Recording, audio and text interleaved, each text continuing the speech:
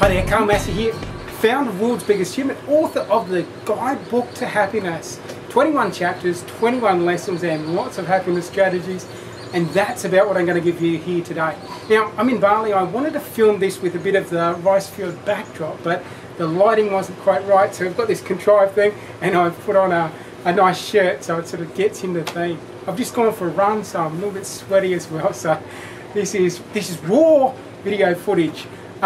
So what I want to do is talk about very quick happiness strategy. So in the book I'm all about happiness strategies all the way through. So here's a great one. This happiness strategy is to catch yourself if you're in a funk.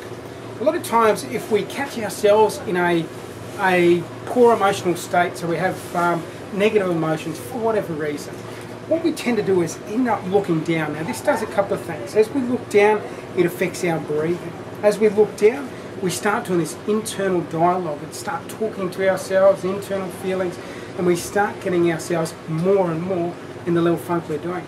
The other thing from a brain perspective is because we're down there, we can't see around here. One thing our brain is always on the alert for is safety, security, warnings, threat. If it's only looking down there and I've only got this much perspective, then my brain is like on high alert because it's not going to see anything unless it comes in close. So how do we counter this? What is the happiness strategy? As soon as you catch yourself in the funk, just go, whoa, I'm doing the funky thing again, and then change it. And the change is, we lift our head up, put a smile on our face, which starts some, chemicals, some neurochemicals within our brain to start moving through our body, changing our emotional state at a chemical level.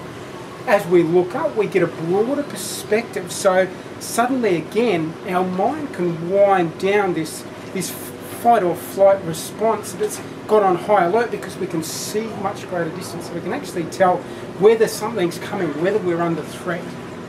The other thing is we lift our head up, we start breathing. As we lift our head up, open our shoulders up, we start breathing more. Now breathing allows us to get more oxygen into our body. More oxygen means more oxygen to our brain, which means we get smarter. So there you go, very simple happiness strategy. The Guidebook to Happiness is packed with heaps of strategies, and I get into a little bit of theory so you understand specifically the do's and don'ts when it comes to your happiness.